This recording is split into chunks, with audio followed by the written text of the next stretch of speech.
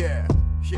Back when the hip-hop first became a means of escapism for kids, before the media discovered its potential for business, before the artists even knew they'd be stars. It was fun, it was real, it was true, it was ours. It was neighborhoods of violence that the government supplied us. Suddenly became this breeding ground for young writers. At that point they probably thought their dreams had been answered. I mean, a means for them to rise above the poverty standard. But the corporations controlling the culture concurred that the message in the music was too strong to be heard. So they set up record labels to keep the artists in check, so they can monitor our progress and edit what we said. They want it gangsta gangsta cause they claim that it sells. They want it gangsta gangsta, they created this hell. They called it gangsta music, so we all sing along. And if you don't rap like a gangsta, then you're not what they want. They want it gangsta gangsta, so we kill one another. They want it gangsta gangsta, so you steal from your brother. They wanna call us gangsters till we chain in a cell. So if you paid to be a gangster, you're playing yourself. So let me get this straight so you don't think I'm a hater.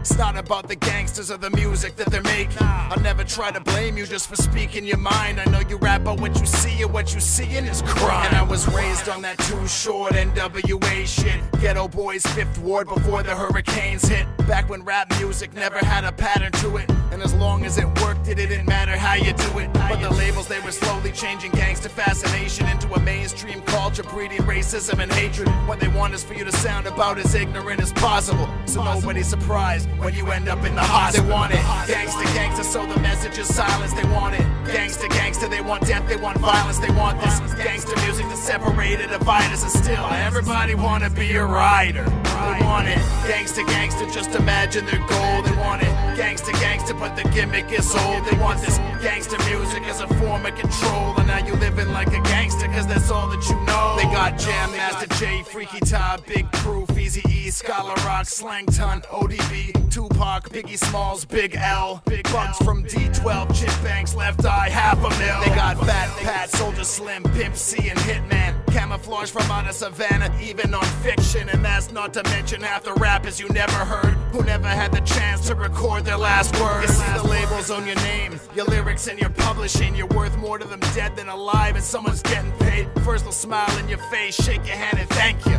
but don't be surprised when they tell you they want a gangster. It's all for the cash, you're just a pawn in the game. You think I'm talking that garbage? Think again. They'll tell you how to act, how to dress, and what to say, and as if it's a reward, they'll pay for your chain. Are you satisfied?